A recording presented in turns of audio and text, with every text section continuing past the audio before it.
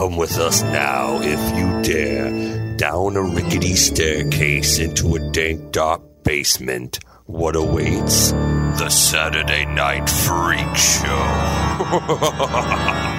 Hey, thanks for listening to the Saturday Night Freak Show podcast. It's a movie book club, kind of, where somebody picks a movie, round robin every week, and then we sit around and talk about it for your listening pleasure. Hey, do us a favor, wherever you found us, go on over to, iTunes, Stitcher, Podify, Spot, what a bean, and give us a like, a star rating, or a review. All of that stuff helps us get found by other like-minded folks like you, and we want to meet you all. So join the Freak Show fan club, the Freak Show family, wherever you found us. So these are the internet radio superstars. Holly. Sean. Michaela. And I'm Colin. And tonight we watched the movie that was chosen by... Who was it chosen by? Michaela. I'm sorry. I wasn't here last week, so I have no idea where we're at. Michaela chose it tonight. Michaela, what did we watch? Well, we're on the final stop of our summer blockbuster failure event, and I truly believe I saved the best for last with Dredd 2012. 2012. Was this a failure? Oh, yeah. Oh, big time financial failure. Big time. But it has a cult reputation now, where a lot of people found it on home video after the fact. So now there is like the cult of Dredd. Who directed this movie? Technically, Pete Travis is credited as directing. What does that mean? Later on, Karl Urban basically said, hey, Alex Garland stepped in like halfway through and directed it because Pete Travis was having so many disagreements with the studio. So who's Alex Garland? He wrote this movie, and he wrote a bunch of other movies that we like, or have, I don't know, I shouldn't speak for all of us when I say like, but Ex Machina, Annihilation. Well, those are the two he directed. There's a bunch more. Yeah, he also wrote, he wrote a lot of stuff with Danny Boyle, because he wrote the novel that The Beach was based on. So he became like this kind of Gen X, author for The Beach, which was made into a movie. Danny Boyle also employed him to write 28 Days Later and Sunshine. Yep. Mm-hmm. And so then he got his and then he wrote this, not for Danny Boyle, and then got his directorial debut with Ex Machina, which then if you haven't seen that movie, you should check it out, because nominated for Best Screenplay, won an Academy Award for special effects, which was quite an upset that year, considering who they were up against. I forgot who they were up against, but they were not expected to win. Yeah, it's a great Oscar Isaac performance. Yeah, and introduced a lot of people to Alicia Vikander also. And we're like, what happened to her after Laura Croft, after she was a Tomb Raider? Like, she dropped off the map, but hey, at least she got, her big budget. She married Michael Fassbender. I wouldn't be doing shit if I was married to him either. Did she marry Fassbender? Yeah. Damn. I'd be sitting back being Mrs. Fassbender too. Yeah, get it, girl. Who else was in Ex Machina? Donald Gleason. Donald Gleason. Yeah. Donald Gleason? Donald. Yes, yep. Donald. That's right. Who Alex Garland took over from this movie. I assume he's in Dredd. You all know him from the Star Wars films, right? Is that what we're saying, that they know? Peter Rabbit. Definitely Peter Rabbit. Which, not gonna lie, pretty good movie. I mean, he's pretty well known for lots of movies. He's also in the Harry Potter movies. Yeah, I'm pretty sure he's in those. Yeah. Yeah, he's been in a lot of stuff. Who was he in the Harry Potter movies? He was the oldest Weasley brother. Oh, okay. Yeah. Gotcha. It wasn't Bill, was it? Was it Bill? Is it Bill? He's the one that marries Flora Delcourt. I think it's Bill. I think so. Because Percy's the uptight. Well, no matter what we say, we're going to have Harry Potter people coming after us. I know. How wrong we are, so. Well, I'm not great with Harry Potter. I like it, but I'm not a fanatic. So. That fandom is toxic, so. Yeah. This movie, Dredd, is not to be confused with the Clive Barker movie Dredd with the D-R-E-A-D. This is D-R-E-D-D. Of course, you know that if you clicked on this podcast. This is a adaptation of the Judge Dredd comic character. Michaela, what do you know about Judge Dredd? Not much, other than there was a Stallone movie in the 90s, and he never takes his helmet off. Well, he does in the Stallone movie, unfortunately. Not that movie. Well, I know. Yeah, that movie was famous for breaking the rules of the comic that were established that the judges are never supposed to take their helmet off. Yeah. Well, this is a thing that happens. I was actually going to, as I was watching this movie, I was going to ask you guys, because most superhero comic book characters have some kind of, mask that either covers the top half of their face and their eyes, or it covers the bottom half of their face and their mouth. And generally, we always see that character without, taking its mask off. We just, who's in there. The Judge Dredd comics, it was an English character in a comic magazine called 2000 AD, which came out, I believe, in the 80s is when it started. I don't think it was the 70s. I think it was the 80s. But that was the thing. It's Judge Dredd the mask is his face, right? But when you're watching this movie, because this is one of the only movies I think that I can think of a comic book character where they commit to the idea. It's like, no, we're not taking the fucking mask off. That is the character. Did you miss Karl Urban? Because you couldn't see his eyes. He's doing good. Can you imagine him, Judge Dredd, waking up in the morning, out of bed, he just sits up, helmet, goes to make his cup of coffee, just sitting there in nothing, just boxer shorts. I feel like that would be like a Family Guy bit. Just have him like brushing his teeth with this helmet on. It's gotta be. I like to imagine when he sits up in bed, there's like this Rube Goldberg machine that comes down and puts his helmet on his head for him. Yeah, this is going to be like Wallace and Gromit type situation. Or Darth Vader. I was thinking of I was thinking of like V for Vendetta. He's always wearing his mask, and we don't see him. Oh yeah, that was another one that committed. That was the first one that came to my mind. Like we never see, and I'm fine with that. I don't need to see his face. But isn't that because he's horribly scarred? Yeah, but the idea that you're never going to see an actor, they always usually at some point, Deadpool has to take his mask off. Spider-Man's running around most of his movie with his mask off. And famously, Judge Dredd in the Judge Dredd movie with Stallone barely wears the goddamn helmet, it seems. Right.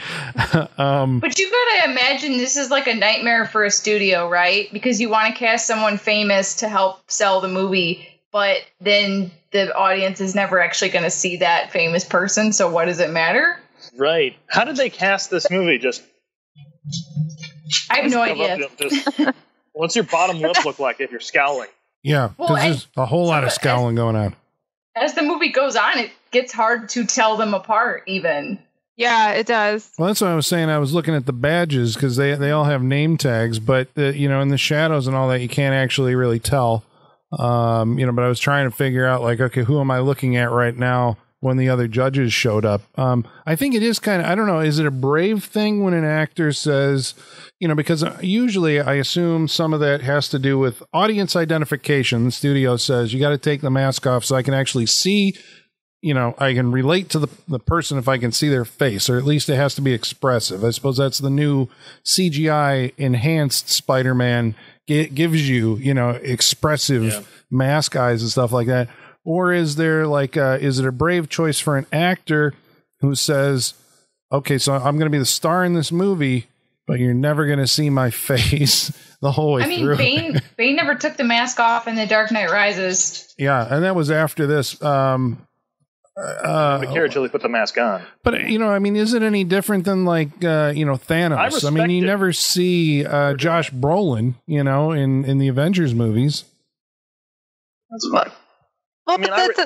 That's different though. Like we see the character that we're supposed to see. It's not like his face is covered. He's not wearing a Thanos mask. No, but that's the Thanos we're supposed to see. Right. But I don't that's what I was wondering. I was like, is it that the character doesn't really have he's a very robotic character in this. Like we don't have a lot of emotion from him anyway. Is it the character or is it the fact that it's Karl Urban? I feel like it's kind of both. Like the character, I'm like, I don't really need to see his face. I'm not really relating to him in any way. And also I'm not that attached to Karl Urban, so I don't really care. He's supposed to be a soulless executor of the law. Yeah. So I don't think emotion's really that important. Right. Yeah. Yeah, and I like Karl Urban, but I'm not going to go see a movie just because of Karl Urban. Right. You know, like his like face on the poster is not going to draw me in that much. Exactly. But if I hear though that they have because he was really up for never taking the mask off. I remember that from hearing the production stories about this. Mm-hmm. The fact that they don't, I respect that he decided to do that, to stick with the mask the entire way. Yeah. I mean, I will give Karl Urban major props. Like, he's, we've got him in Lord of the Rings, the Marvel universe, the Star Trek universe. Like, Homeboy's done some shit. Like, yeah, I like him, but he's not a star. He doesn't have any star power for me. Well, I think it's, as an actor, I think a lot of you, you're very self-conscious about how you look, obviously. And the idea that, whatever part that you're playing right now gives you the opportunity to play something in the future. And you're hoping that, executives or directors or whatever, when they see you, will go like, oh, he did, I'm watching his face and the emotion coming through and all that. So that's what I'm saying. Like, it is kind of, I respect him for taking that choice and going like, you know what, we're keeping the helmet on the whole time because the character is the helmet, so we're just going to wear this 100% the whole way and just trust that I'm Karl Urban at this point. And, I probably will do other stuff, he's been in those Riddick movies and he survived that. So. Plus it could help. It could help. It's just then he's Dredd. Just having that helmet on and everything. Like the famous actor doesn't. It's not an obstacle they have to overcome. He's just Dredd, which is great. Yeah. Yeah.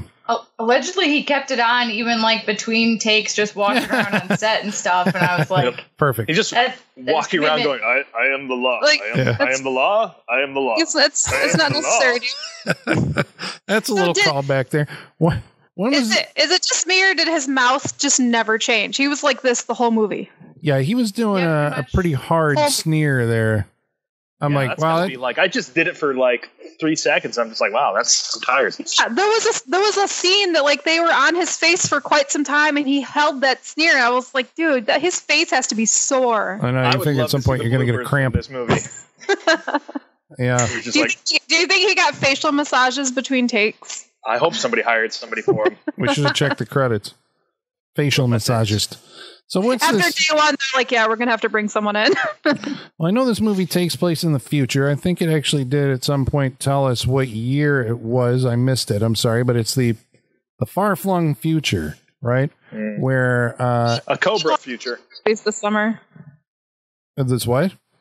Done a lot of future movies this summer. Yeah. Yep. The dystopian future world of movies this summer. I think all of them have been. Well, there has been Steel Dawn was a future movie too. There's been some kind of World War. This is post World War III, I assume, because most of the Earth has been irradiated and turned to a desert. But there's these gigantic mega cities where 8 million people live in one on the ruins of the old world. We're told at the beginning of the movie. Which 80 million people. 80 million, sorry, like that. That's right. So they're stacked up on each other in these mega blocks, which are apartment buildings, gigantic apartment buildings. Well, before we even get into this, how many of you are familiar with the Sylvester Stallone take on this character? Yeah. Me. Yeah. Very familiar. Did you just watch it? What? Did you just watch it? No, I've been watching the Sylvester Stallone Judge Dredd for all my life. Oh, okay. I haven't seen it in a while. And I was going to watch it in preparation for this, but the story is so different. So different. That I didn't know how relevant it would be. They are all over the place in that movie. There's twin brothers that share DNA. Yeah. There's robotic takeovers. There's Rob Schneider inside a food robot. Rob Schneider. Too much Rob Schneider. Sent out into the desert at one point. They meet people who eat people. Movie goes places. Well, if I remember it correctly, it's basically and this is something that it seems to me like a lot of movies were doing at the time, and it would upset fanboys, where basically we're going to give you the character that you came here to see in the first 5 to 10 minutes or maybe 20 minutes in the movie. In Act 1, you're going to get the character, okay? and then something's going to happen that completely shatters the character's existence, and this is going to give him the that he's got to work his way back to being that character by the end of the movie or something like that, right?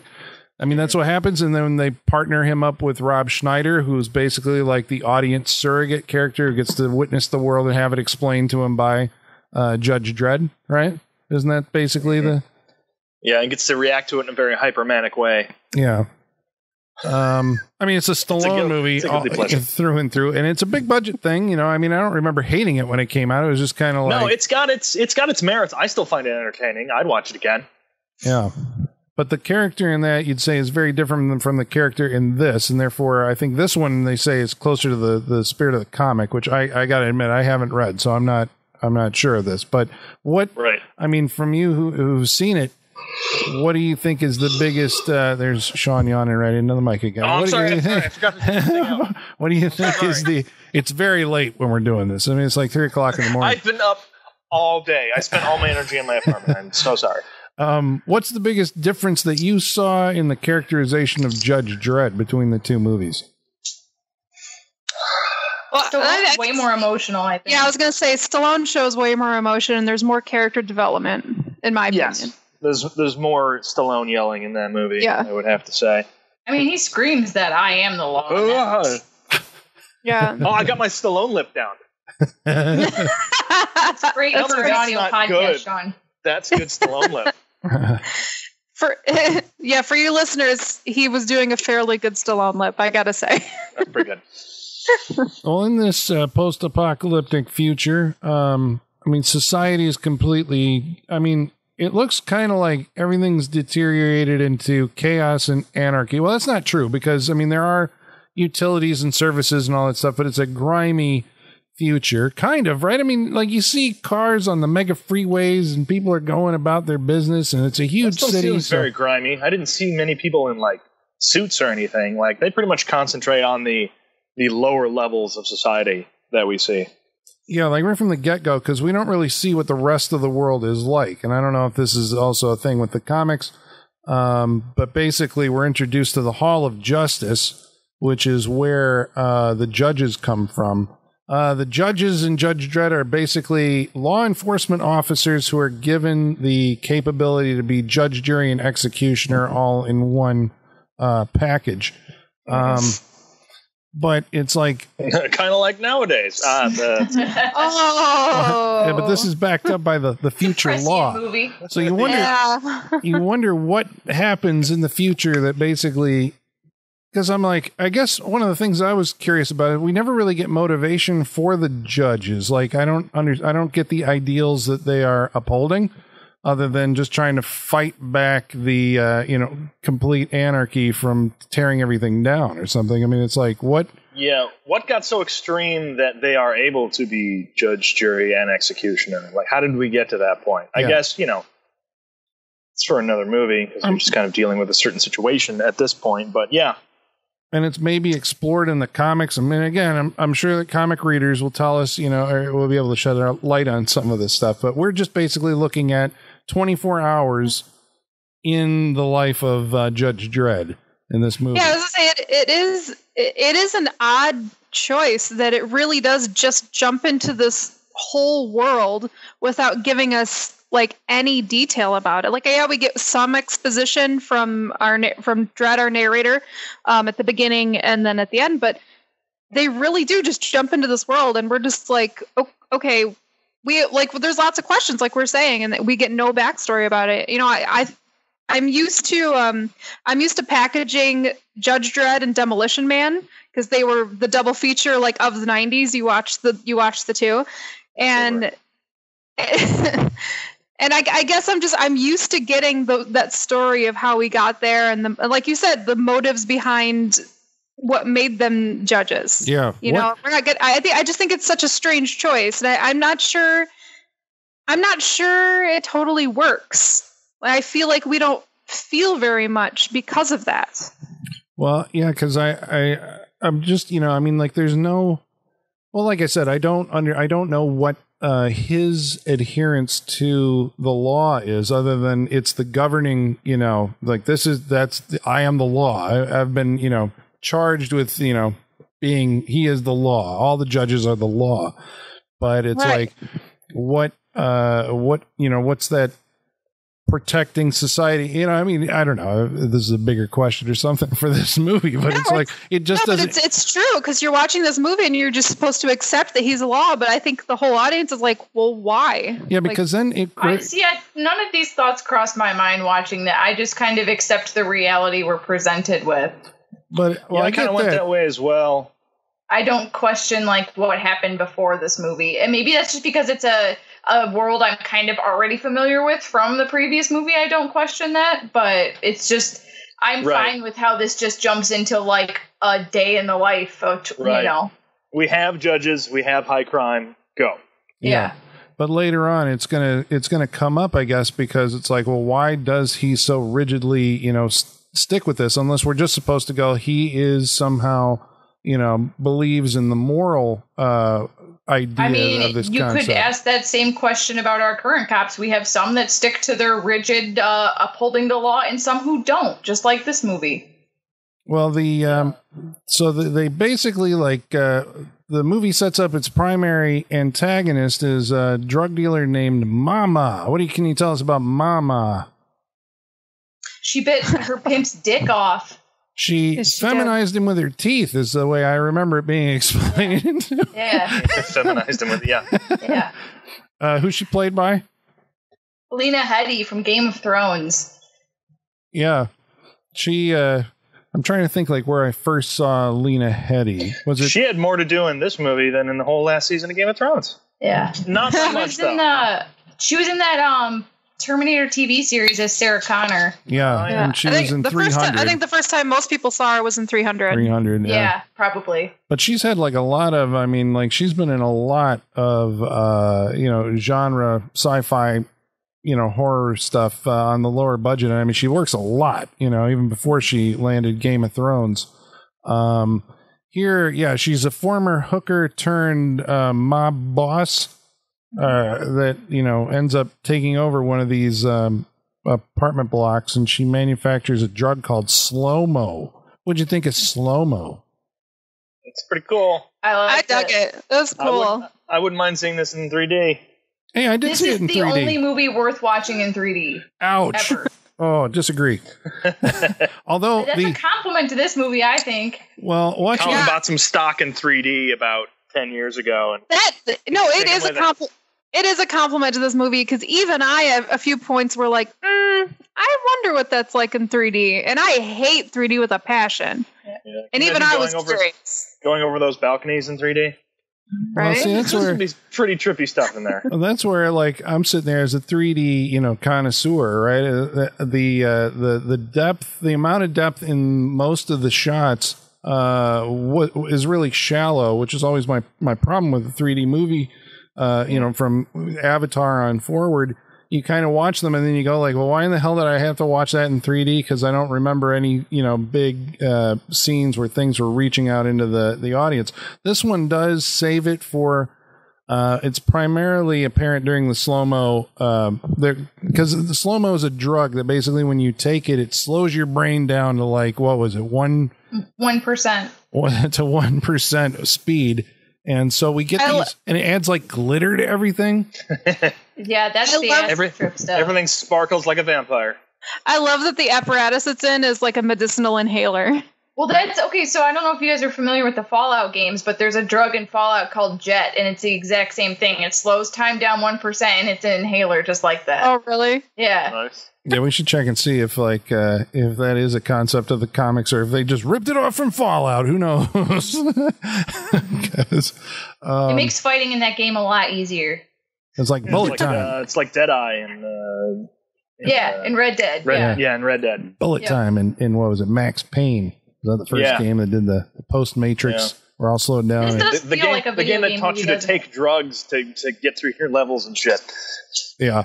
It does kind of feel like Michaela. It does kind of feel like this would have been a good. Well, it didn't feel as much as like a video game level thing to me as what was it that we watched a couple weeks ago where I was having that, it's like, wow, this is, you set your people up and they got to get through this level and this level until they get to the boss. Was it After Earth? After Earth, yeah. Yep. Yeah. I mean, this felt less to me like that, but I think you could adapt this. It felt like you could probably adapt this into a video game and be pretty successful with it. Yeah. You can choose your bullets and everything. Oh, that was so cool. That's like one of my favorite things about this movie. I even liked it in the original. It was like double whammy. Shoots the two dudes through the wall. It's a voice-activated gun that just kind of like, it's got all this different ammo in it. Hot Shot is your incendiary. Oh, no, he has incendiaries also. Hot Shots, incendiaries, high X, explosives. Armor piercing. Yeah. Mm-hmm. This is good stuff when you always have to have your... Does that gun have a name? Because I know the bikes are the lawgiver, right? Lawgiver, yeah. Or is that the gun? That's the gun. The gun. The gun is the lawgiver. Okay. Don't you think it should be called like the sentencer or something? Yeah, The something like executioner. Yeah. Yeah. I like lawgiver though. Lawgiver's cool. The lawgiver. Yeah. I'm gonna give you some law. Oh, that sounds like a porn. Never mind. Yeah. What'd you think Ready of to get some law? Well, since you've seen the other one where in Rob Schneider's delivery, you always kind of remember because he mocks Stallone with that line. Yeah, I am the law. Yeah. What'd you think of it? Because then you got to go like, well, Karl Urban is clearly trying to not do what Stallone did. Yeah. Yeah. I am the law. He's a Batman Dredd. I was going to say, it's more like Christian Bale Dredd. Yeah. Yeah. Yeah. She's not the law. I'm the law. I think it did pretty pull much it off. Keep it simple. Yeah. Dredd is partnered up with your audience surrogate character. This is a new judge, a rookie judge, named Anderson. She's played by, who was it? Olivia Thirlby. You all remember from movies such as Juno. And for those sci-fi nerds of you out there, The Darkest Hour. Not the one with Gary Oldman. We're talking about the one with the invisible aliens that attack Moscow and get trapped in Faraday cages. Anyone? No. I didn't see it. I've always wanted to, though. Wait, was Emil Hirsch in that one? Yes, he was. Yeah. Oh, I remember seeing the trailer a lot for that. Yeah, another 3D epic from this time. Yeah, that one didn't do too good either, I think. No. Good enough. But yeah, final word on the 3D. Yeah, there was like whenever they would, because during the slow-mo sequences, there's a lot of particles in the air that seem to be, in the room, glass shattering that seemed to come out, that kind of stuff. So it did, make it a cool experience during those moments. It's not really pronounced during the rest of the movie. And even though they said that they shot it with 3D cameras, I'm sitting there going like, that looks like a 2D conversion to 3D. That looks like a 2D conversion. And then there were shots that didn't even have 3D, but I'm sure there were parts that were shot with 3D cameras. Oh yeah, you could tell, yeah. Certain scenes. Mm-hmm. So Thirlby is a judge candidate, but she has a special talent. What's that? She's psychic. Why? Because she grew up next to a radiation plant. A nuclear plant, rather. Well, Did she say that at some point? They say that when they're like introducing her. They said she grew up within like 100 kilometers and her parents both died of radiation cancer. Okay. And they're like reading off her bio. They say that. Okay. Yeah, because I think that's a thing with any kind of radioactive future post-apocalyptic thing. You always have your mutants, right? Mm-hmm. Which I believe the original Judge Dredd movie, I keep saying the original, but the first attempt at this, let's say that, it does have like mutant dudes, right? There's like big, aren't there, like out in the wasteland with the cannibals? But yeah, those are like mutants. You're saying like Hills Have Eyes mutants. Yeah. Like deformed mutants, yes. Yeah, with like bionic implants and all that. I remember those guys. I don't believe they have any special powers. They are just deformed. Yeah. So she's a empath psychic who can read people's minds. So this is so today is basically, this is Training Day, the movie for Judge Dredd. Right? Where she's going to be graded by Dredd on her performance. So they go to this place called Peach Trees. This is one of the giant tower block where Mama has killed a couple of folks and splattered them on the ground. threw him out of like an 80-story building or whatever and right into the courtyard. Well, they skinned them alive and then threw them out. So they didn't die until they hit the ground. And worse, they gave him slow-mo. And they gave, the worst part is they gave him slow-mo first, so everything seemed to be in slow motion, which is just so cruel. Yeah. That's because this is... Your heart probably explodes before you hit the ground. Just from the terror alone. Yeah, these are tough, no compromise gangs. So Dredd and Coleman get in there, and then they come across... What do you call her? What are you calling her? Anderson. Oh, that's what I say, Coleman. Anderson. Whoops. Yeah, sorry, Anderson. What did you say, Coleman? Coleman. I was thinking Olivia Colman for some reason, but it's Olivia Thirlby, right? Just call her the Rookie. That's what he calls her. Oh, okay. All right. Dredd and the Rookie. Yeah. He brings... they catch a guy who turns out to be one of Mama's chief officers, right? I mean, just like a higher henchman.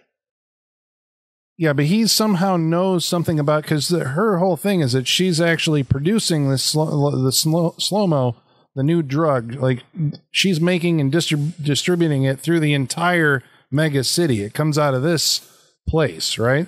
How does he, he's some kind of lieutenant in the organization, obviously, but I wasn't entirely sure if he was, like Minister of Finance or some kind of... Yes, he's treasurer. He's treasurer. They caught the treasurer. Involved in the... Somehow he's in the yeah, he's just a higher up who, happens to know. He's got to know to do his job, so... They got a scene here where they catch this guy. The judges bust in an apartment where a couple of the guys have just taken the slow-mo. Mm-hmm. So we kind of see it from their point of view as these judges come in and blast the living fuck out of everything in slow motion. Yeah. This is the scene I think of when I think of this movie. It's very, I don't know, it's not weird to say, but it's very beautiful. It's very operatic. It's like a ballet. It's like a violent ballet. It's done very well. Well, I like that whenever the bullet, because we get slow motion bullets going through faces and ripping out the other side of the cheek and right at the camera, and the gore and viscera all flying at us. But they do this thing where they must have been on the set using air cannons or something to blast these guys, because you see their skin going in slow motion. Yeah, the guy who gets blown back from the door and the guy who gets shot in the face, you could tell there was like an air cannon blowing into his mouth to get that sort of look. Mm-hmm. And everything's kind of like hazy and glittery and sparkly at the same time. Very psychedelic. It's pretty awesome. Yeah, it is pretty cool. This is, he said, who, the director, what's his name, Pete Travis. Did we say what else he's done? He did 2 action movies that I had vaguely heard of. One was called Endgame, and the other one was Vantage Point or something like that. Yeah. I remember that. But that's Vantage Point. He has 6 credits total or something like that. No. Yeah, and this is his biggest credit. So that's a horrible movie. It was a political assassination thriller told from multiple vantage points. You get it? Yeah. It's not good. Not good. So that one in theater, I was very disappointed. But these scenes are pretty well executed and well directed, and this is a thing that's like Michaela said, you're going to remember the movie for the slow-mo sequences, which are very cool. The whole movie, actually, the exteriors, I was wondering about this interior, the exteriors, we see a lot of the cities, and it's supposed to be, I can't actually remember if they identified where exactly in the world it is, but it was shot in Johannesburg, I think, South Africa, Cape Town. Do you know where the hell they shot the main level of peach trees? Don't know. Everything I read said they shot mostly in South Africa, but didn't specify which locations were shot where. Well, the only thing that I've ever seen maybe that looks like maybe something like Logan's Run or something. It's like a giant. I mean, it looks like it could be a. I don't know, like a shopping mall court, right? With stairs on all 4 sides going up to another, a higher level. But if that's a set, that was impressive in scale because it's gigantic. I mean, it's huge. And then I go, is there actually a place like this, or what did they convert to, make it look like, is it actually outdoors? Is this an exterior courtyard that they just put like a tarp over to put shadows on it or something? But it's impressive in scale, and it kind of gives you the idea of how big these places are. They're like, it's like a city in itself, right? And just in multiple levels. About the size of a block. With a big open center court. Well, Mama wants this guy back. This actor I recognize from Blade Runner 2049. What's his Wood Harris, I think is his name. I think he was in some other like sci-fi thing. He's been in a few things.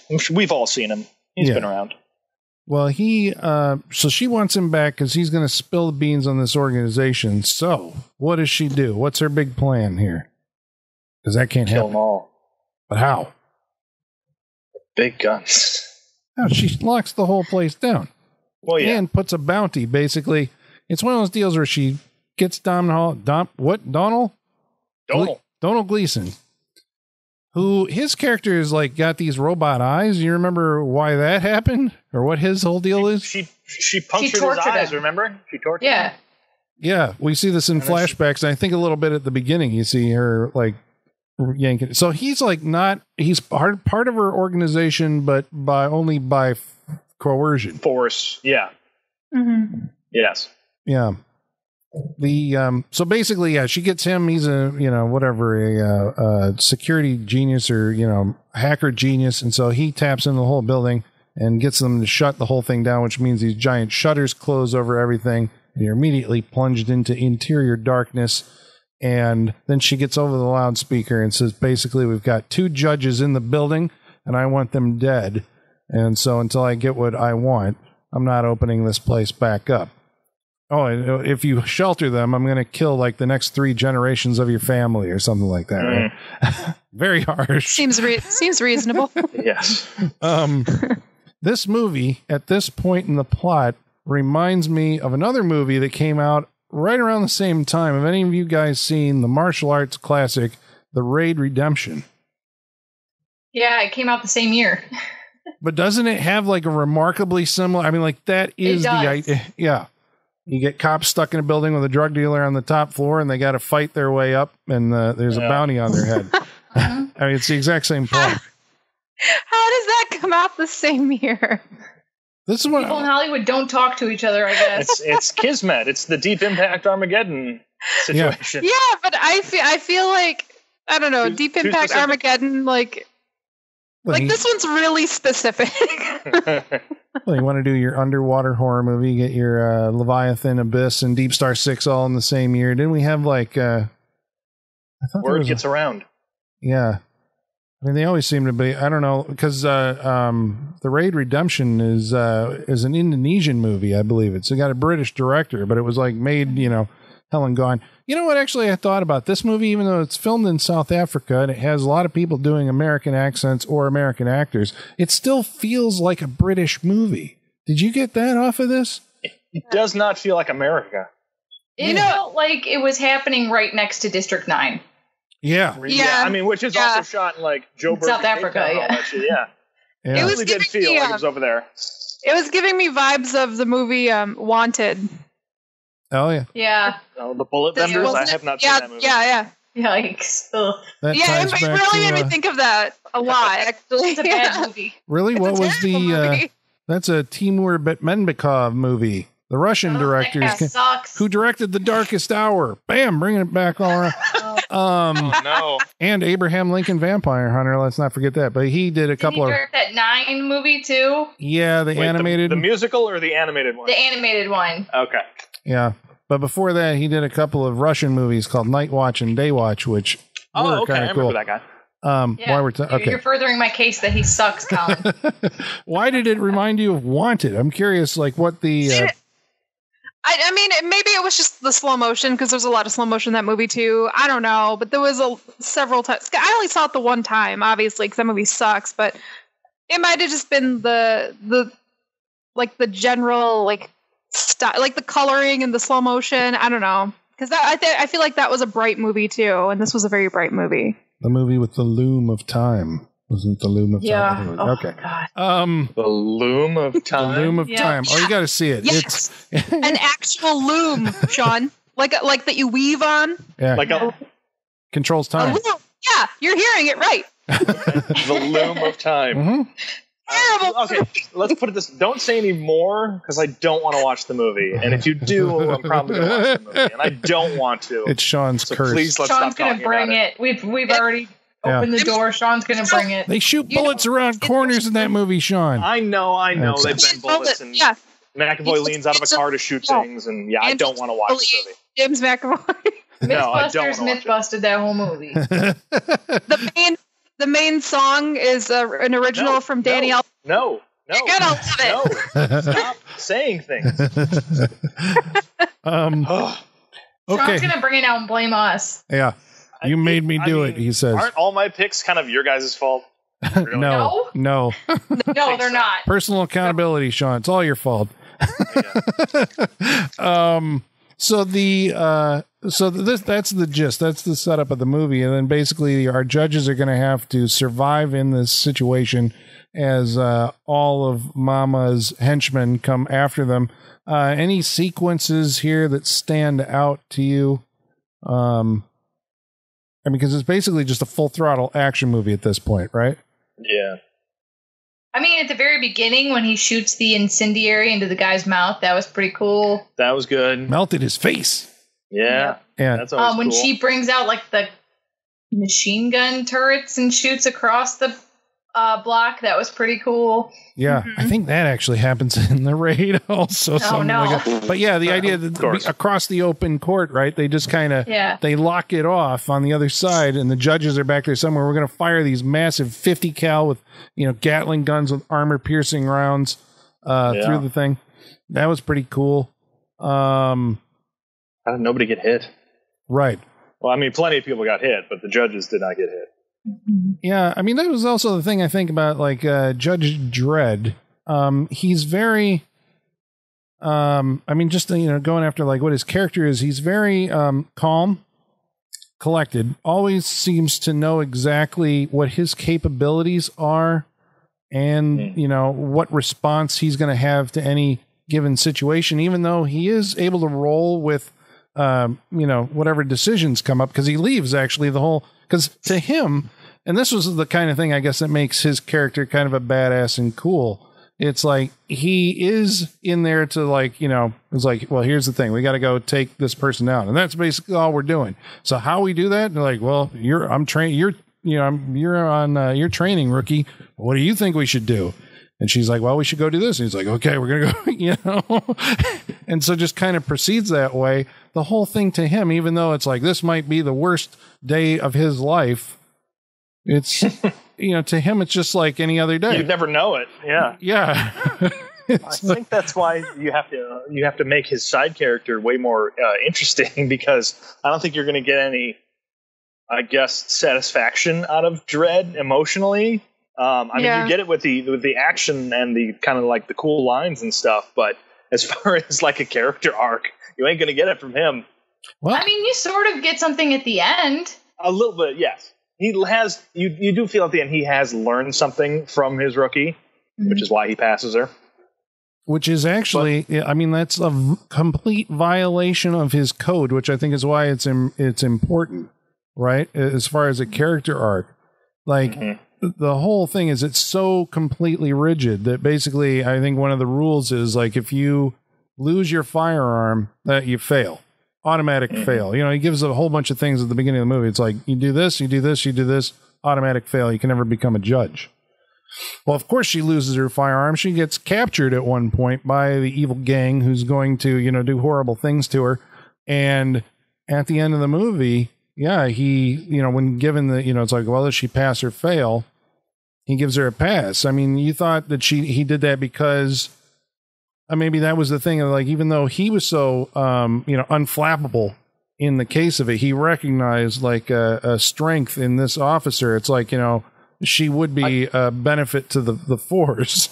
I think so. And the scene that does it is which came as a shock to me, because when you see these movies or when you see Judge Dredd, he's always handing out justice, but the only justice you ever see him giving out is like it's them being sentenced to something bad or being killed.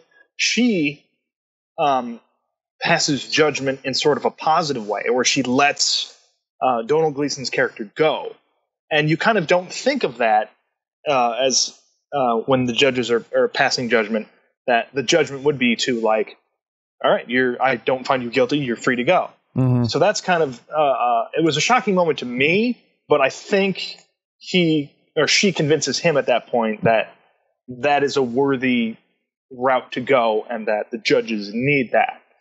He learns that there's exceptions to the rules, right? Yes. And that she might be the exception to the judges' rules of the pass-fail test. Right. So I take it back that he doesn't have an arc, because he does. Mm-hmm. He does change. But yes. Yeah, but could you even read it on his face? I mean, I guess you can. I mean, that's the thing. He does a different lower lip. I noticed the different lower lip. Did you see that moment? Yeah. Where he's like, okay. Uh-huh. He gives a different scowl. It's pretty great. This guy is a brilliant actor. I would argue there's actors out there that don't have their face covered that also don't show any emotion. There's some shitty actors out there that don't convey emotion when their face isn't covered. Yeah. Karl Urban did more with his face covered than most regular actors do. Yeah, I love a lot of the framing in this movie too, because he is basically his mouth. Most of the frame is all centered up just on his mouth. It does these angles. I mean, it's an interesting him, and because later there are these four other judges that come into the place that actually come in on the payroll of Mama, which I kind of wonder that, because then I'm like, I'm sure there are corrupt judges in the original comic, but it's like, I mean, the whole idea, if you're going to make this like class of, judge, jury, and executioner, you have to take away any kind of, earthly thing that they would want and provide it for them. Right. Or whatever. So they don't want $1 million that we can split 4 ways. It seems kind of like, what the fuck are they going to do with that money? But okay. For the purpose of the movie, it's like these guys are in it for the cash and they're going to try and kill Dredd. And this is the like later, whatever, quarter of the movie. It's them fighting the other judges. Yeah.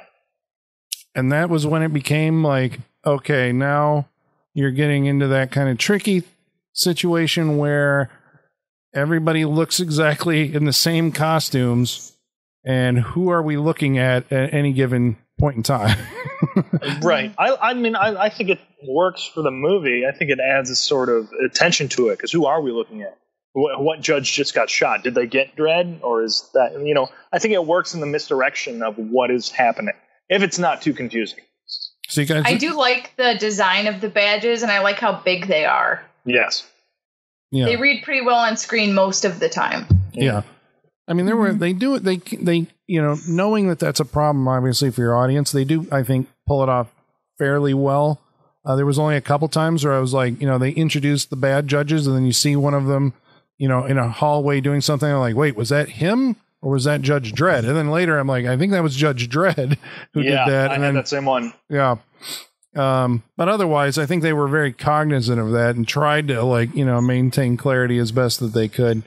Also, that plot point doesn't last very long, so I think that's helpful too. For sure.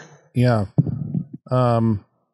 They try to keep the captive dude alive for as long as they can, but because obviously they want to get him back to the Hall of Justice so they can find out the whole inner workings. They introduce a plot point there, which I thought was convenient and not utilized later when it could have been, which was that Anderson has this ability not only to be psychic, but she can actually go into your mind and warp your vision of reality. Right? Mm. It was a pretty cool scene where she tortures to get the information out of him. She constructs this simulated, environment where he thinks that he's in control, but it turns out she's actually in control of his subconscious. How come they never brought that back when she was like in a position to, when they're pointing guns at her and they're going to do stuff to her? Like, why do we forget about her ability to do that? Is there I mean, it depends. Is there more than one person around? I don't know. We don't know how strong she is, or how strong her powers are. Well, I thought maybe they'd do it in that scene where it was him alone with her again in the end when the situation's flipped and he's got, the drop on her. Right. She may just be waiting for the whole gun situation to go off. Yeah. Like she knows that fact, so and she sees he's holding it, so she may just be waiting for that to happen. Yeah, the guns are ID printed, of course, which you figure everybody would know at that point, but you'd think so, right? They would know judges' guns are ID printed to each judge. You'd think they'd know that. Yeah. I mean, they did say at the beginning of this movie that they rarely ever get judges in that block because it's so overrun with crime that the judges feel outnumbered. So, I mean, that block's 200 floors, and what they say, it was a really high number of people that lived there. I remember that. Mm-hmm. Yeah, it was like a small city, basically. So, I mean, I guess if judges haven't been in there in a while, maybe generations even, maybe they don't know. Yeah, true. Because I think at the beginning he says something like they can only respond to 6% of the calls that come in because crime is so rampant in the city. Right. There's not enough of the judges or whatever. So yeah, there's these complete lawless sections where apparently they can just lock down a door and the judges can't come in anyway because that's part of the whole security thing that Gleason sets up. But yeah, she lets him go because she's able to psychically read, that he was basically been forced into this, right? Mm. That's why she, determines not to, or her judgment of him is that, that he can leave. Yes. There was a funny bit with the vagrant, I thought. That was the answer. As he's walking by, he sees this guy sitting by the door, vagrancy, what's the judgment? Time in an isolation cube. Don't be here when I come back. It pays off, too. Because he's still there. It does. I told you not to be. Then the blast door comes down and smushes the poor guy. So basically, yeah, you got to fight through these wave of judges. Judge Dredd gets injured at some point. He does. I also didn't think this was going to happen. Okay. Because he does. He's fighting with the last. I think it's Lex, the last judge who's come in to kill him. And he gets an armor-piercing round right through his midsection. I was kind of surprised. So they would get injured? Yeah, it seemed like it's this is not good. But so they got me. But it only lasts for because he has the super glue with the auto stitches in there. The other judge gets caught monologuing. Yeah. So he gets nailed and dies. Wait for what? That whole thing? Yeah. I was just oh, come on, just shoot him. You got him, just shoot him. Sometimes I root for the bad guys. I'm you guys are idiots. Just shoot the guy. Jesus. Wait, for what? For her to shoot you. Yeah. Yeah, that's wow, you're really just setting it up for a heavy-handed one-liner right here. There was that's fine. Was there a moment, he sounded like RoboCop at one point. What was that? You have 20 seconds to comply. Yeah. 10 they're seconds. Pulling a little bit from stuff, Yeah.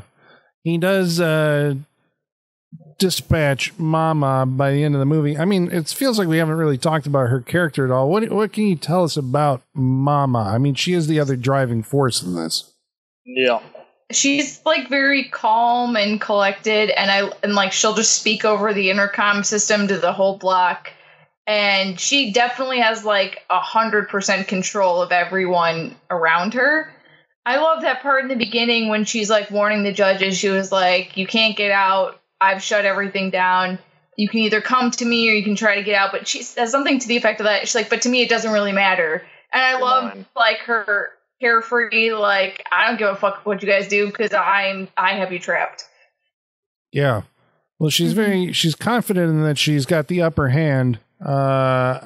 You can see, I think this is why Gleason is important to her, because he shows the fear that the judges are coming and, kind of gives us the idea that, oh shit, these guys are unstoppable. They've killed 30 people already and nobody's been able to touch them. And they're coming up here to get us, you know, because she's basically playing the poker face the whole time. Lena Headey. I think it's Headey. She's a very attractive woman, but they have given her these teeth, because I think this is a part of the slow-mo thing, right? Yes. It rot like meth. It rots your teeth. Or drugs in general. Yes. Yeah. So they all these nasty teeth, and she's got this horrible scar. So she looks kind of very fearsome, and she basically just kills you if you step out of line, like Darth Vader. Well, I just like how unfeeling she is. They say when they're like introducing her that she's known for her cruelty. Like she's known for torturing people.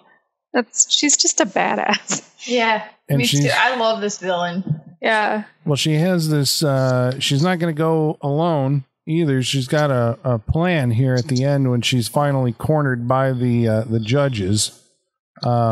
She's got this device that is used sometimes in sci-fi movies where the villain like attaches a bomb transmitter basically to their heartbeat. Right? So the idea being you can't kill me because if you kill me, like this whole floor is wired with bombs and it's going to explode and kill everybody the 50 floors above us or whatever. I actually thought they were on the top floor for some reason, but they weren't, were they? Yeah, I thought they were too. Weren't they? Well, she had an apartment or whatever on the top. She was. She says it'll blow up the top 50 and the rest will go. That still doesn't still mean she was on the top. Okay. So the Dredd comes up with a solution to this, though. It's a theory that he puts to test. This is not a solution. He's just like, well, we'll see how this goes. He got lucky. He's like, whatever. He's like, I don't think. I don't think this will. Well, that signal seems pretty weak. I don't know. Will it go through 200 floors of concrete and everything? Let's find out. And he shoves her through a fucking window, gives her a blast of slow mo, as it were, and then shoves her out a window. He was right. She just died. The slow-mo in the most beautiful way possible. Yeah, because they didn't really show this. That death was surprising. That was cool.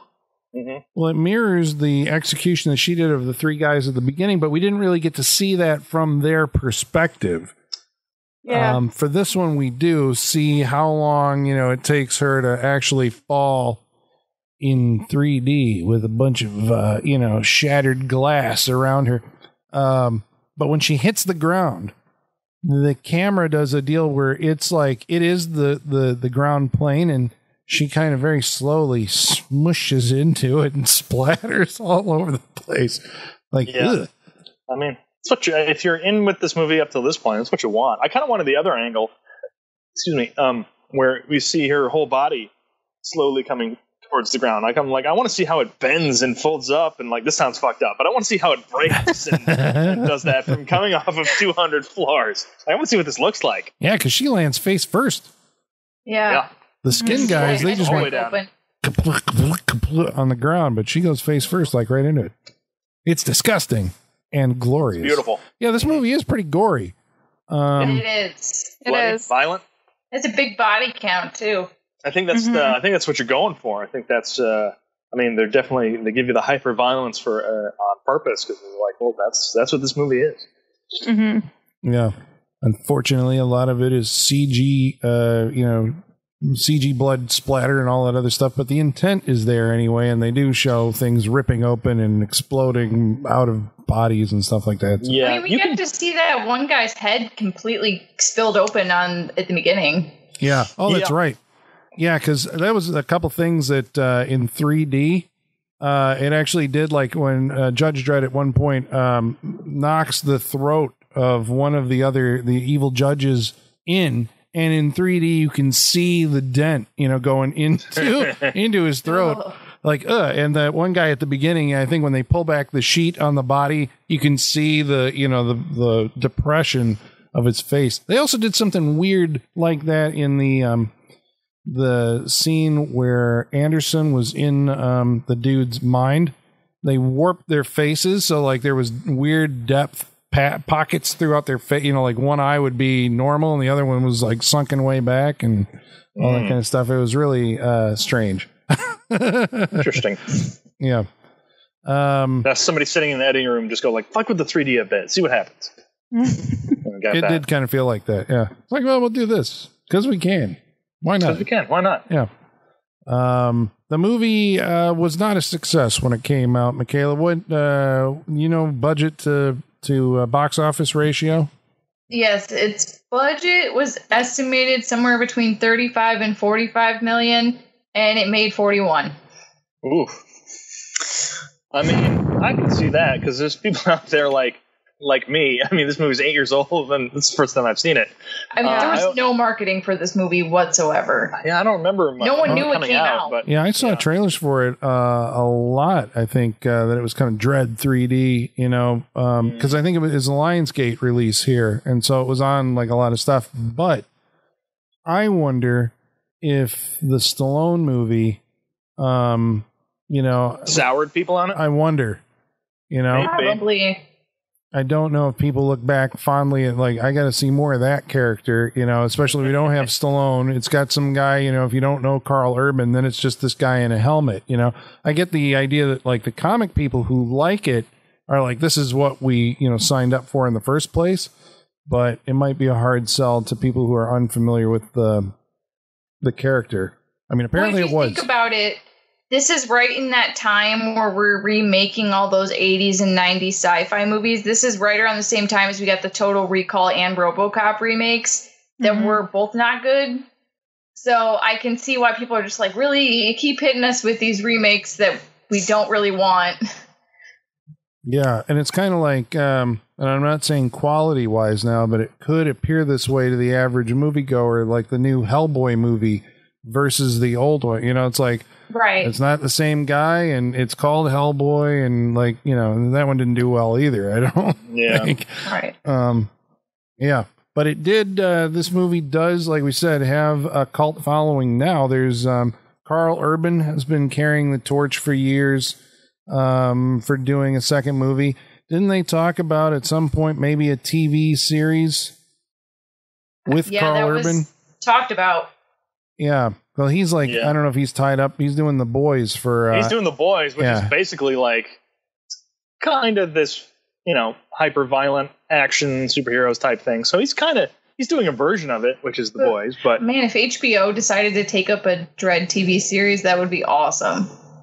Yeah. And now it's going to be like Hulu or something, or Apple. And you'll have to go get your fucking Apple subscription, too, so you can... There's some Tom Hanks movie coming out that Apple bought. And like, that looks generic as hell. Yeah. Well, but see, that's the thing. I want it to be HBO because I want it to be a network that's not afraid to put money into violence. Yeah. Yeah. Well, neither is Amazon, apparently. Have you seen The Boys? No. I don't watch any Amazon original programming. There's some good stuff on there. The Boys I hear is pretty good. I've seen a couple of things. Yeah. But, you know, if you like this, you probably like that. So who knows? There may be more Dredd in your future. I'm sure the character will get resurrected at some point. There'll be another one. Yeah. Okay. Is that, Dredd. Hey, that's it. I think that's Dredd. All right. Well, I'll tell you what, don't stop listening yet, because we haven't actually reviewed it and told you what we individually thought about it. You think you know how this is going to go, but it turns out that, weird things have happened in the past. So, first of all, I want you to stay tuned for that. But first of all, we're going to read some of your mail. And in order to do that, we're going to need the assistance of our mailman. His name's Igor. Bring us the mail. Masters, the mail. I've got the mail. So many letters. Our followers are rising. Why, thank you, Igor. Igor's got his little Dredd helmet on. I was going to say, he's got his little helmet on. He just keeps saying, I am the law. I am the law. Yeah, he's legally required to wear that helmet. Yeah, just for the next couple of weeks. Only he's got he's got a soft spot on his head that we have to protect. He's got to harden up again. And he's got the slow-mo teeth, and all that stuff. He doesn't do the frown quite as good. And he's not pulling it off. No, it's because his lip keeps falling down. Like, he's got to get that sewn back up. Igor, get that taken care of. Yeah. Well, we want to let you know how you can get a hold of us. Follow along with the Saturday Night Freak Show. Right into us on Facebook. Facebook.com/Saturday Night Freak Show. Or maybe Twitter's your thing. @SatFreakShow. Maybe you're an emailer. SaturdayNightFreakShow@yahoo.com. Or if you are on Instagram, we're at Saturday Night Freak Show. About Dredd. B-Movie Poster Vault writes in, and says Dredd should have been called Dredd, the Cinematic Redemption. As a collector of 2000 AD magazine as a kid, it was the best feeling to watch a Judge Dredd movie that didn't do everything wrong. He includes helmetless Stallone, anti-comedy Rob Schneider, 8 different stories in one plot, etc. He said, finally, we had a movie stripped to the basics. Dredd is a by-the-books badass. The action scenes were brutal, and it just felt like a perfect love letter to the comic. Needed a sequel, or 5, of course. Nice. Travis Legler writes in and says, I saw this one before the original. Comparing this to the original is like comparing Batman 89 to Batman and Robin. One is a lot of fun. The other is so-so, but that depends on your taste. This movie has good action and is very enjoyable. Look forward to hearing your thoughts. Nice. Yeah. All right. Michael Whitaker writes in and says this movie should be way better than it actually is.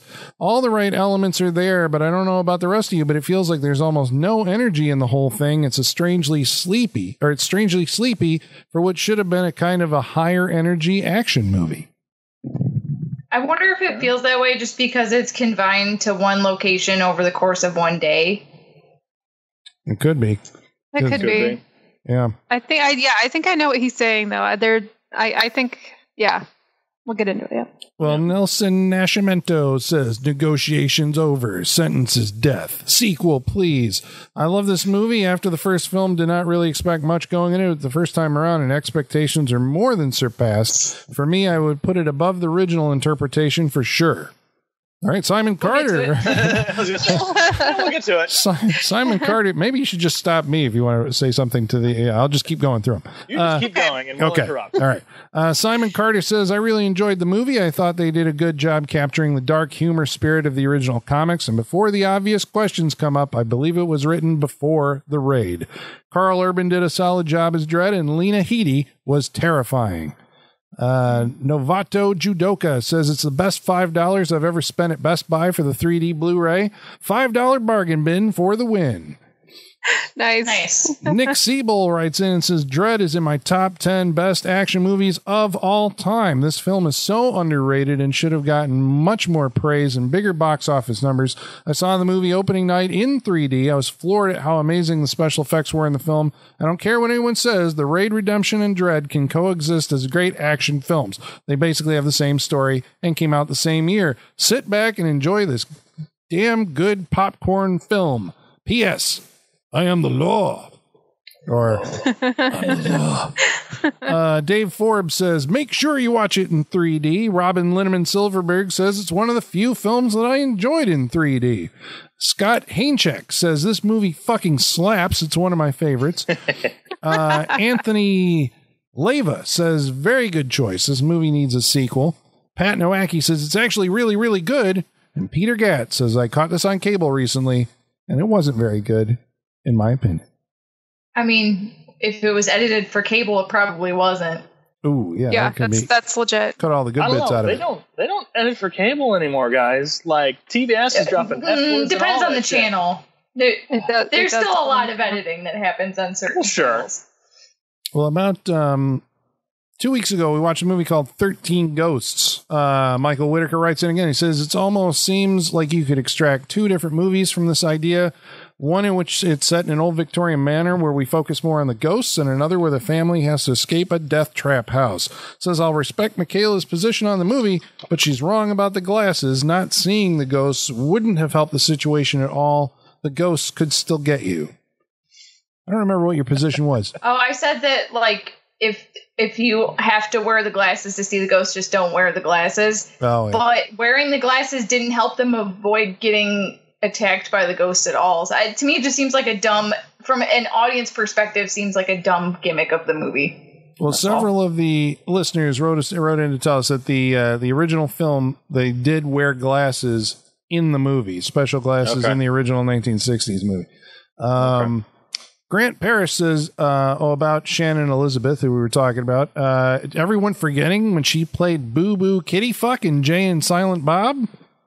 Yeah, I forgot that. Yes. I mean, I don't really care about that universe of movies, so yes. I think she reprised her role in the Jay and Silent Bob reboot.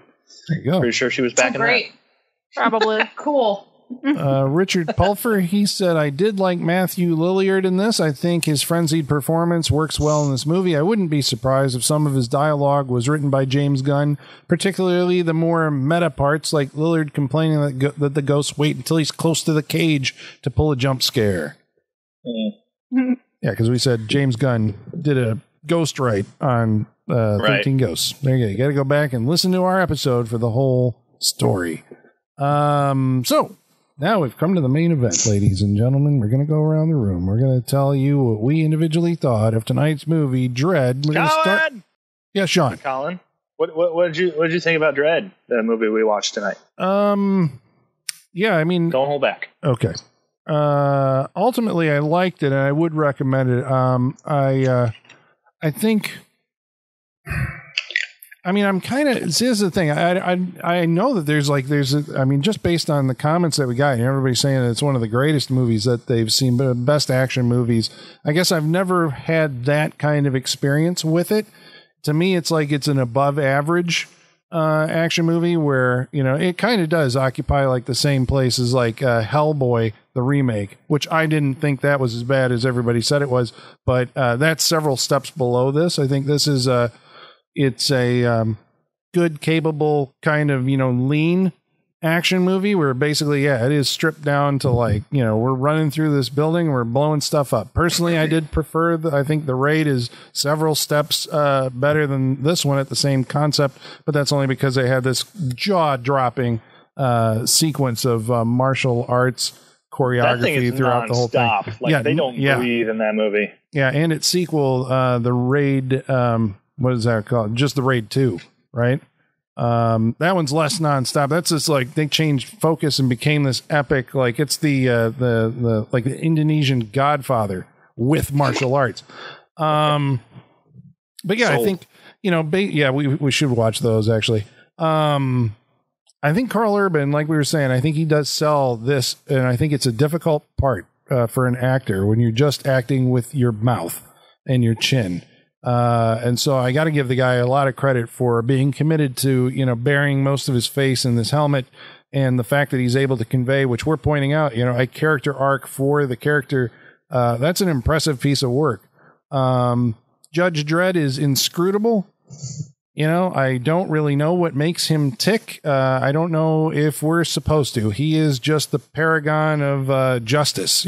Justice is coming, it says on the awesome poster for this movie, which I think, I got to get and put it on my wall. It looks a lot like, for some reason, it reminds me of the Attack the Block poster. Like if you pulled back a little more and put a couple of the guys up there on the. I can see that. Yeah. You know what it looks like? It looks like the cover of Halo. Oh, it does kind of. It's exactly like the cover of Halo. Yeah, it does. Yeah, with the Master Chief, which what? Oh, didn't Alex Garland write the Halo movie that never got made? Did he? He might have. I believe he did. I think he was one of the writers on that, and then it never materialized. And that was going to be made, I believe, in South Africa by the guy who made District 9, that Neil Blomkamp. Right. The guy who keeps on getting assigned to movies that never get made, like Alien 5 or whatever it was. Right. Make something, dude. Make RoboCop, make Alien 5. Just make it. Was he involved in Chappie at all? Yeah, he made Chappie. That's his third movie. That's what killed it. Yeah, there you go. Maybe not. He makes a bunch of short films now. That's his whole. He made a production company. He does that. Like Oatmeal. I wish I could unsee Chappie. Yeah, it's horribly bad. I hate that movie. Yeah, I hate it too. Hate that movie.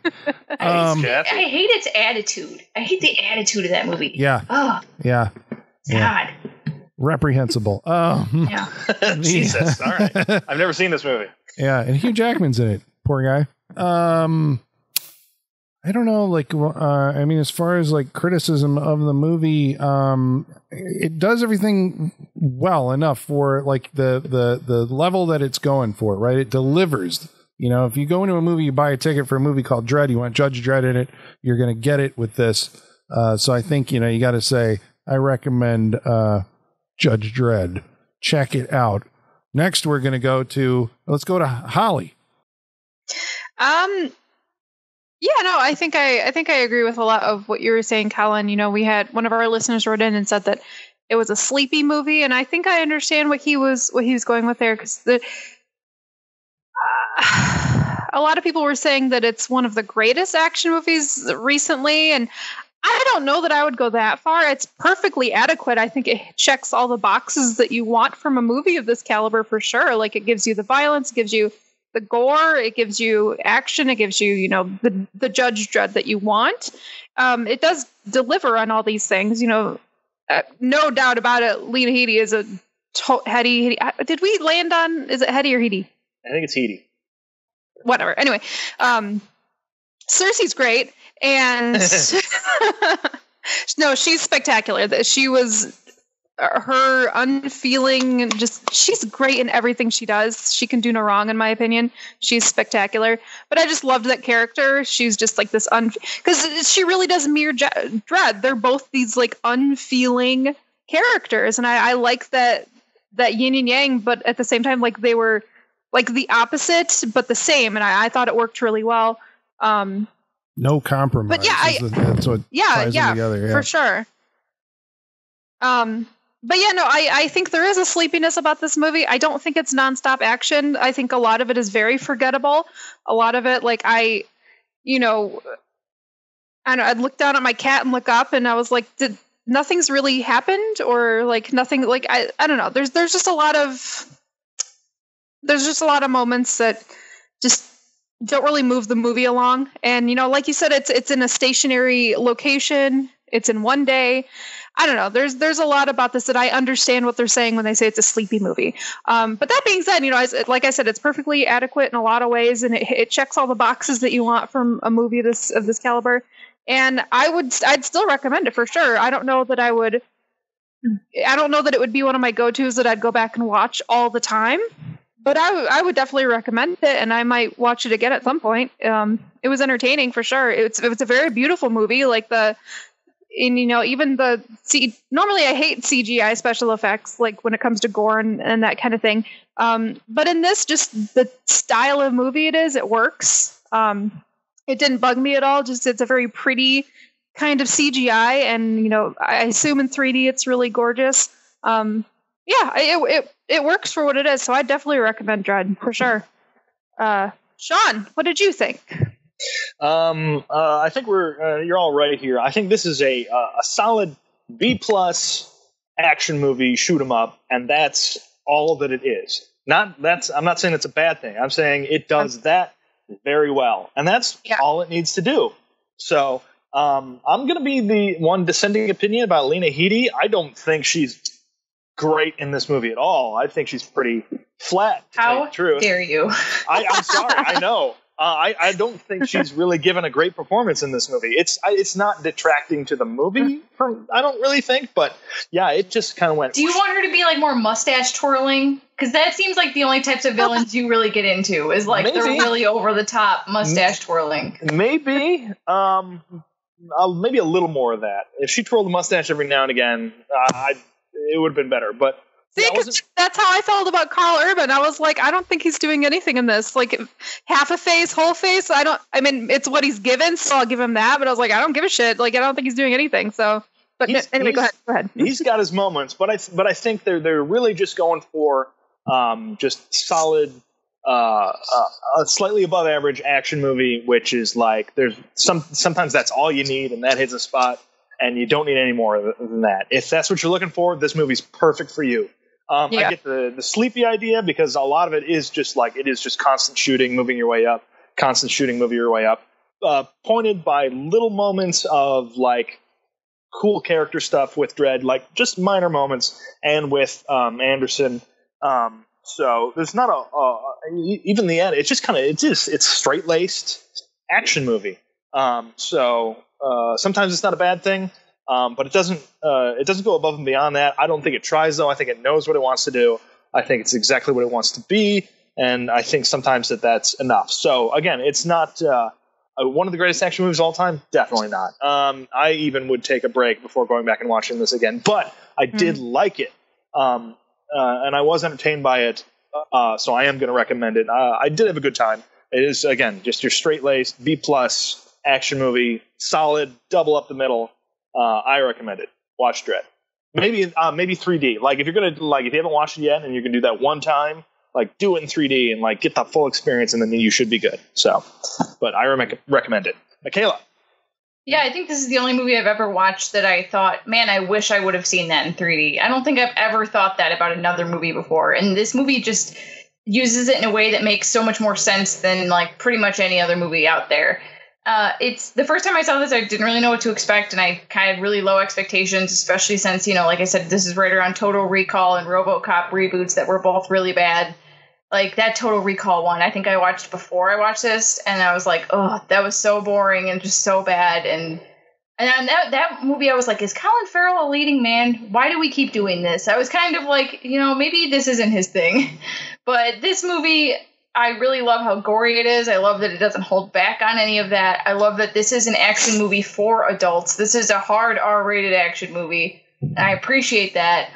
And I appreciate that it doesn't, like, as pretty as it is and as beautiful as the effects are, they're really unique looking because, like I said, psychedelic's really the only way I can describe it. It feels very acid trippy, the way things kind of happen and the way they move and the way they're colored. But I was pleasantly surprised the first time I saw this movie. This is my second time watching it, and I enjoy it just as much as I did the first time.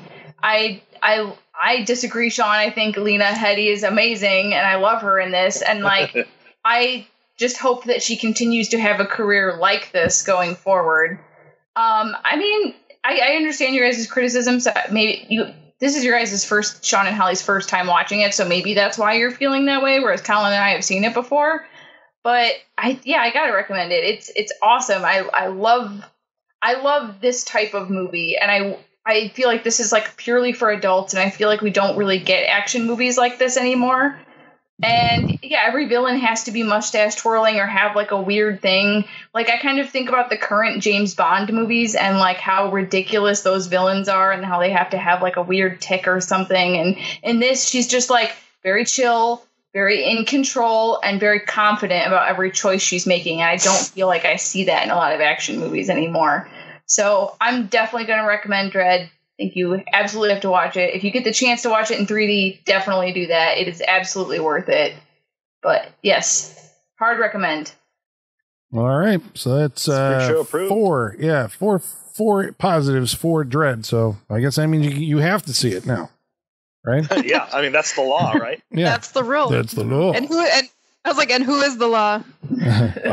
I am the law. There you go. All right, so I'm going to have to bring up the Skype window. When we get off this show, I'm just going to yell at you guys in Stallone for an hour. The law. Maybe Schwarzenegger too.